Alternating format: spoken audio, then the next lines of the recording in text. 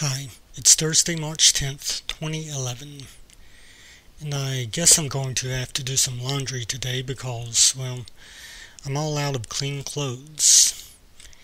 And I'm also going to have to wash some towels because, well, I'm out of those too. So yeah, I'm going to have to do some cleaning today.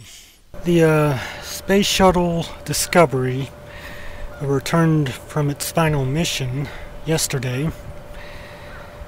It's not going to be used anymore. I'm not sure what they're going to do with it. Maybe scrap it or maybe put it in a museum or something. But yeah, it's not going to be used anymore, as far as I know. They might use it for training or something, I'm not sure, but it won't be going into space again.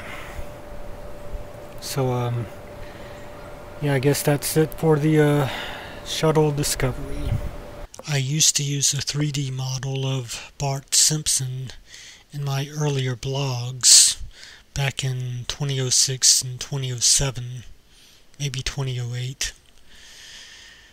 And when I upgraded my version of 3ds Max, something happened and that model wouldn't work anymore.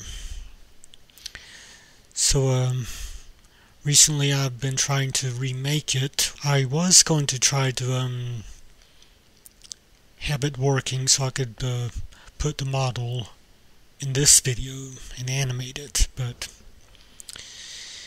it's just not going to happen. I keep trying to animate his mouth after he does some automatic walking, and he always ends up having his skin ripped off for some reason. The model works fine when it walks, but it's animating it after it gets done walking that is kind of a real pain.